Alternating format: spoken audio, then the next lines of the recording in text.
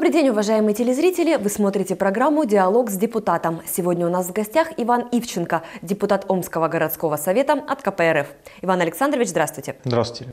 Иван Ивченко, секретарь Омского обкома КПРФ, депутат Омского городского совета, член комитета по финансово-бюджетным вопросам и комитета по социальным вопросам, помощник депутата Государственной Думы. Иван Александрович, Омский городской совет 6-го созыва уже начал свою работу. Что вы можете сказать о его составе? Я могу так сказать, что состав принципиально не изменился. Да, может быть, по персоналиям всего 13 депутатов осталось с прежнего 5-го созыва, и 27 депутатов именно зашли вот как раз впервые в стены Омского городского совета. Но конкретно по их определенной классовой принадлежности ничего не изменилось. То есть это представители олигархических политических группировок, которые нацелены на то, чтобы разорвать вот эти вот остатки от нашего города Омска. То есть я вам неоднократно говорил, это муниципальные предприятия Омскэлектро, тепловая компания,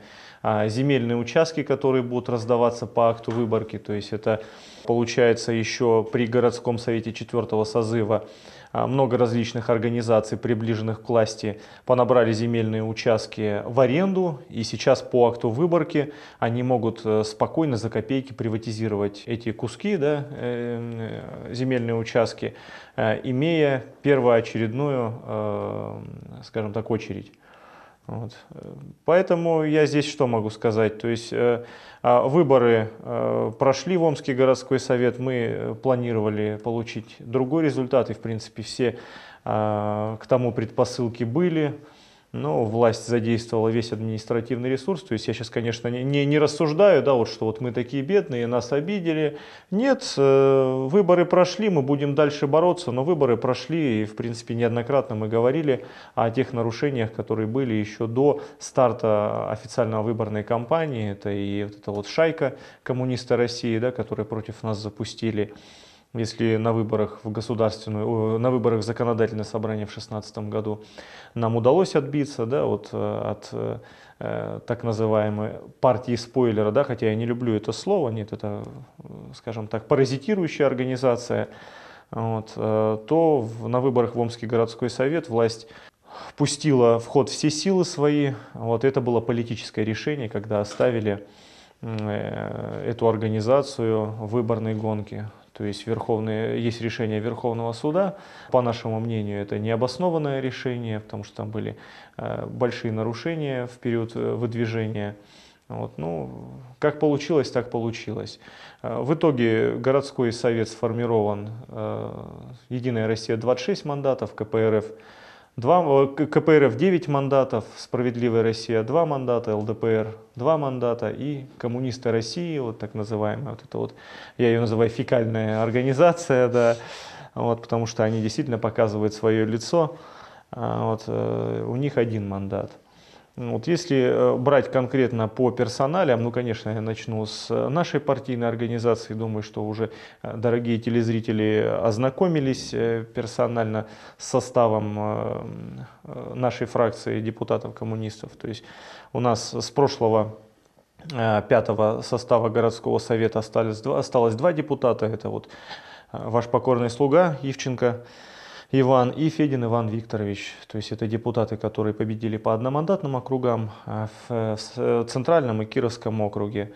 Также еще 1 одномандатный округ удалось взять Петренко Дмитрию Константиновичу, секретарю первичного отделения Дианова, руководителю бетонно-растворного узла номер 4 по 4-му одномандатному округу. То есть с огромным отрывом он победил своего соперника. Вот. И 6 товарищей по партийному списку. 2 из которых уже имеют опыт в парламенте региональном. Это Федотов Михаил Юрьевич, заслуженный человек, кандидат медицинских наук, участник боевых действий, и Жуков Сергей Тимофеевич, секретарь Центрального местного отделения. Впервые у нас за долгие годы в нашей фракции появились представительницы прекрасной половины человечества. Это заместитель секретаря первичного отделения Дианова Светлана Ивановна Ивченко и учитель английского языка член Кировского местного отделения Поршнева Наталья Викторовна. И вот у нас самый молодой депутат городского совета за всю историю существования городского совета Курятников Кирилл Николаевич, которому студент медицинской академии, отличник, школу с золотой медалью окончил. В общем, хороший парень, рос на наших глазах, воспитывали мы его с 13 лет.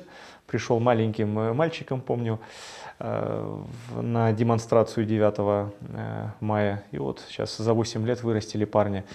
Вот. И, конечно, лидер нашей фракции Горбунов Дмитрий Анатольевич, человек, который максимально, наверное, подкован из всего нашего состава, да, наверное, один из самых подкованных вот именно по идеологии, да, вот в идеологическом, историческом направлении. Вот, у него вот, партийная организация доверила ему возглавлять фракцию, и он на первых порах с этим замечательно справляется. Я думаю, также вот под его руководством мы будем двигаться в этом направлении.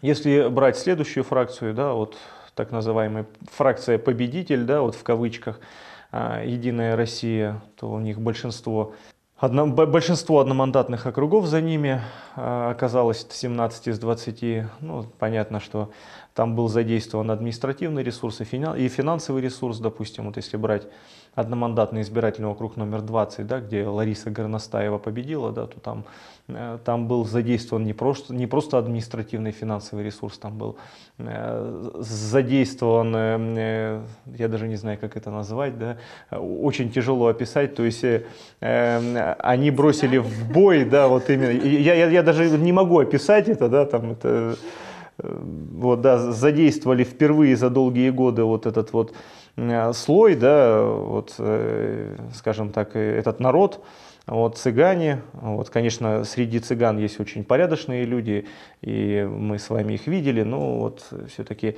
в принципе, на этих выборах мы посмотрели, как они себя вели, да, когда автобусами подвозили, как они там выкрикивали различные фразы, выражения, там, что там Ларису хочу и так далее.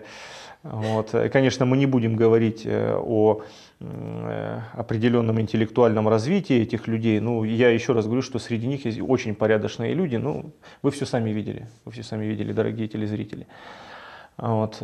И по списку 9 человек у них прошло. То есть это достаточно серьезные ресурсные люди, у которых есть либо свои организации, либо у них есть так называемые патроны, да, которые их ведут, которые их финансируют, спонсируют. Вот, допустим, как депутат по 15 округу по списку, который прошел, Ремнев Антон. Да? Все понимаем, что это человек Игоря Михайловича Зуги. Вот, есть такой господин в законодательном собрании, который входит в 20 самых богатых людей Омской области.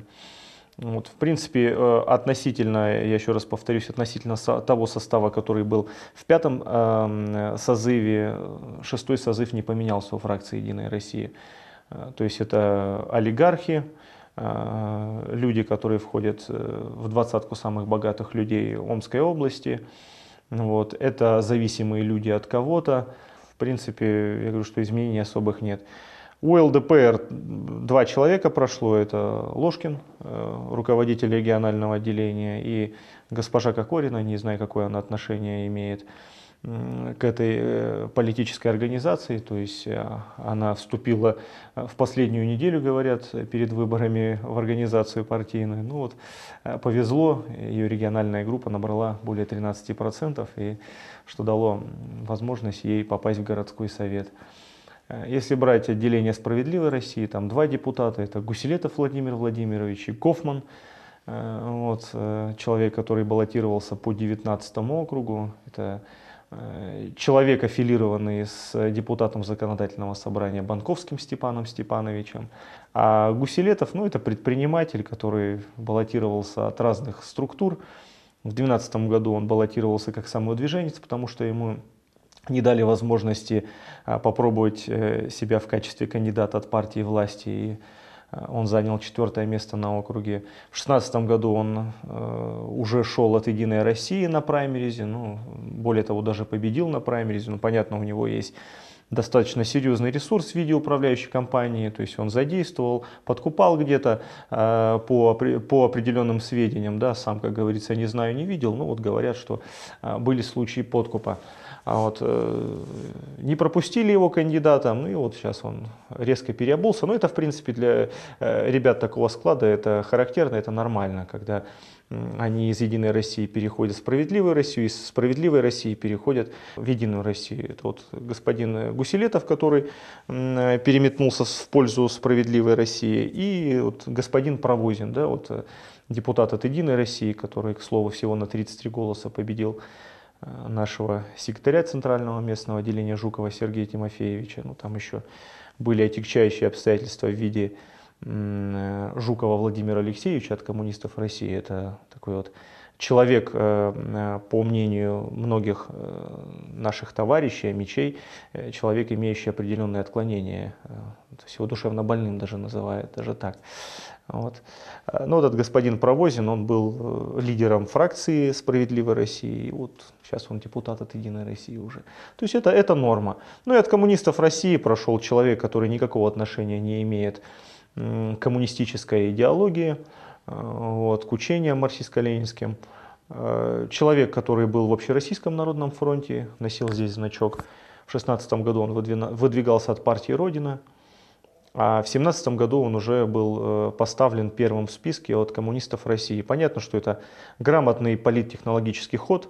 Все-таки определенная узнаваемость у этого человека есть. То есть это ведущий 12 канала, передача «Управдом». Ну и понятно, что здесь лучше поставить медийное лицо во главе, да, нежели чем, как уверяют многие, душевно больного человека во главу списка. То есть, в принципе, грамотный ход. И более того, им повезло. Они были первые в списке в бюллетене, вот, и набрали 6,19%.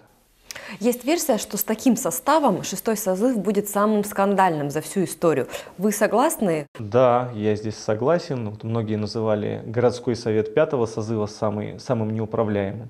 Но я думаю, что вот в связи с тем, что сейчас, скажем так, этих группировок внутри городского совета стало еще больше, это действительно будет самый скандальный и самый неуправляемый созыв городского совета. И вот несмотря на то, что сейчас есть какая-то определенная идиллия, единство, да, в рядах Единой России, я думаю, что сейчас пару-тройку месяцев пройдет, каждый начнет, скажем так, уже отбивать те средства, которые были потрачены на выборную кампанию, а они, в принципе, только за этим туда и идут. Вот, и я хотел бы сказать, что единицы из предпринимателей идут в депутаты для того, чтобы защищать интересы горожан, единицы. Остальные идут для того, чтобы решать свои шкурные вопросы. И вот 2-3 месяца и эти депутаты, предприниматели начнут решать свои шкурные вопросы, либо шкурные вопросы своих патронов. Вот. Я вам уже неоднократно говорил, что таких депутатов много, да, они вроде из социальных работников, они там директора различных, к примеру, колледжей, там, да, учебных заведений, вот, они там называют себя общественниками. Но мы все прекрасно понимаем, какие люди стоят за ними, кто их финансировал, и объяснили бы они горожанам, за счет каких средств они провели такую дорогостоящую выборную кампанию, если они подают сведения о доходах, но не самые большие. Вот. И пару-тройку месяцев и начнется грызня. Депутаты от КПРФ как в таких условиях намерены работать? Как работали, так и будем работать. Мы работаем в интересах мечей. Вот сейчас мы будем рассматривать плотно бюджет города Омска на 2018 плановый 19-20 год. То есть у нас есть ряд поправок, ряд предложений. Думаю, что нам удастся их пробить. То есть мы здесь работаем на созидание. Мы работали и будем работать в данный момент на созидание. Ну, не знаю, как коллеги наши, да, вот не люблю это слово, да, как коллеги наши отнесутся к предложениям. Ну, готовы взаимодействовать. Ну и самое главное, то есть по принципиальным вопросам будем жестко отстаивать свою позицию. На этом наш диалог завершен. Я напомню, гостем нашей программы был Иван Ивченко, депутат Омского городского совета от КПРФ. До новых встреч на нашем телеканале. До свидания. До свидания.